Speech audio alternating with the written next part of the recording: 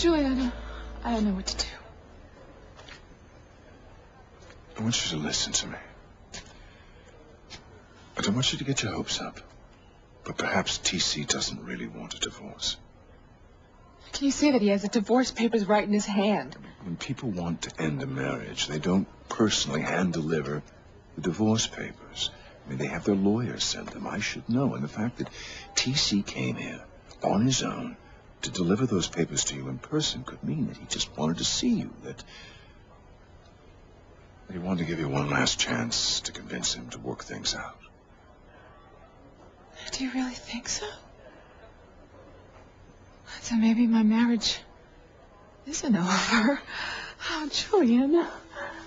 Oh, maybe my dream isn't so silly.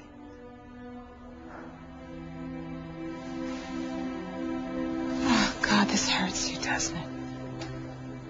Well, it's no secret that I want you for myself. You're the reason my heart has grown to a semi-normal size lately, but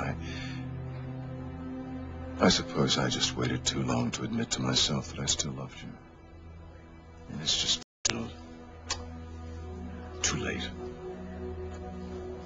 You're such a good man, Julian. You know that, don't you? Please don't make this any harder for me, all right? You see, my silly dream is that you forget all about TC, you jump into my arms, and we run away together, because you would make my life so complete. Not to worry.